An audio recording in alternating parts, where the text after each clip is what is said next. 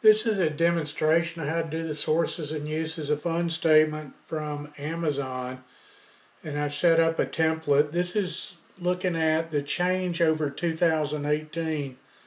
So I have the 2018 income statement numbers abbreviated, and I have abbreviated balance sheet statements. You need to look at the change in the balance sheet accounts to do the cash flow statement. What we're trying to figure out is why cash at the end of 2017 was 20.5 billion and it rose to 31.75 billion over the course of the year. So in the template, our beginning cash for 2018 was the amount of cash that was in the account at the end of 2017. So if you had 20,522,000,000 on December 31st, 2017, that's approximately what you had in the morning of January 1st, 2018. That's where you started. The ending cash is where you ended up. When we summarize up the changes, if we take this amount, add to it the amount of cash flow from operating activities, the amount of cash flow from investing activities, and the cash flow from financing activities, that ought to come up to the ending cash balance that matches 31,750. All right, so I hope I don't make a mistake. I do all the time, but the template ought to fix it, ought to minimize the problem. All right, you start out with the net income from last year, or from 2018, and then you start adding back non-cash charges. The only one we're showing is depreciation. They add that back because this net income number stated in here of 10.073 billion, they actually had higher cash flow from that because to get to the net income, you subtracted this non-cash expense depreciation. You also had some changes in these balance sheet accounts that affected the cash flow. For instance, accounts receivable went from 12,526 to 15,869 during the course of the year. And what that means is that you ended up buying, or Amazon bought, more accounts receivable than they collected. Okay, so, or that they paid. Accounts receivable is the amount of money you lent to your customers to buy your stuff. If you were lending them 12.5 billion at the end of 2017 and are lending them 15.8 billion at the end of 2018, then you have lent them an additional $3 billion in change. That's a negative cash flow. Similarly, you had 16 billion in inventory, now you have 17 billion in inventory. That's a negative cash flow.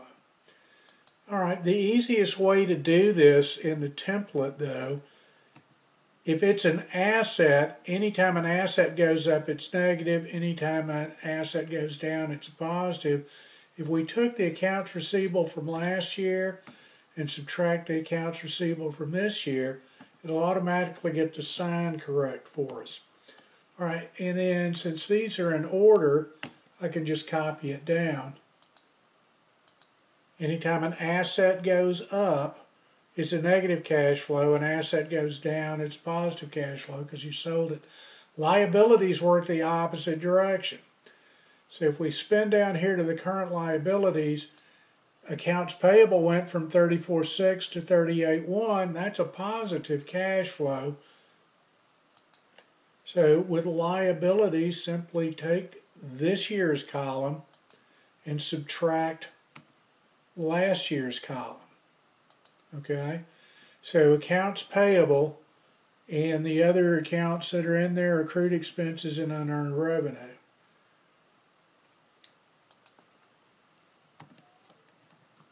All right, so those are the only ones that count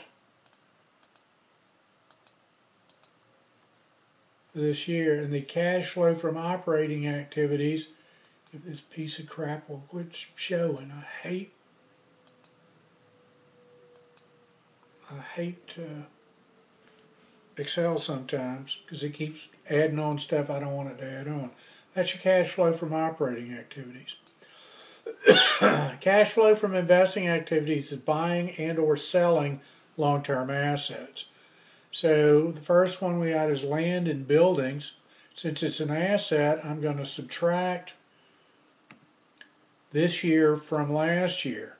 But I can already tell, I'm looking at that and I see that land and buildings went from about 24 billion to about 32 billion, so it's going to be close to $8 billion spent on that stuff, so I can check my number and make sure that it's right. All right, so it should be a negative approximately 8. And then the equipment, other assets, construction, and process. The short-term investments is a current asset, but it's not really used in the operations. So short-term investments are investing activity. All right, we can see short-term investments drop from 10.4 billion to 9.5 billion. That's about $1 billion decrease in the short-term investment, which means it's a increase in cash. And then the other non-current assets, which I don't know what they are. I'd have to go look. But if it's an asset and it went up, it's a negative cash flow. And then that means that I have 26 billion in operating, 25 billion in investing.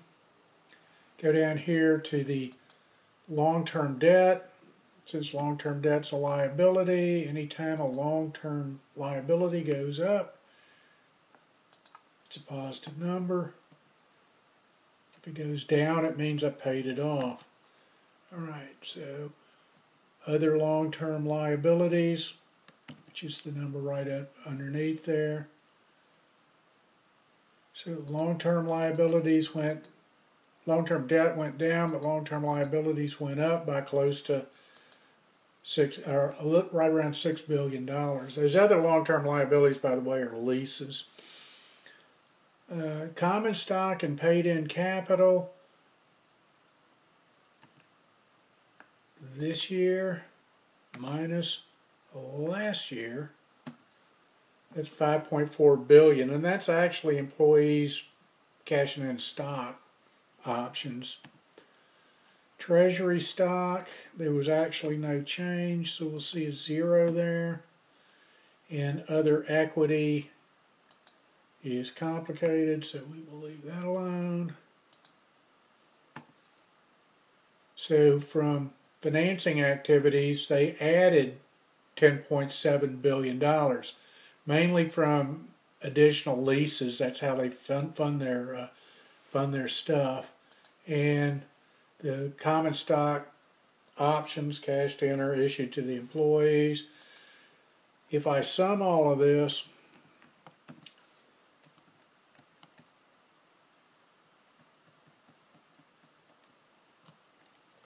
that should be the ending cash account, $31,750,000,000. And there it is over there, so I must have done it right. All right. Don't be discouraged that you do these and get them wrong. About a third of the time when I do one of these, I'll add something backwards and get a wrong answer. It's pretty tedious to go through there and figure out what you did wrong, but you know, it just happens to the best of us. All right, but that's the statement of cash flows for 2018 for Amazon.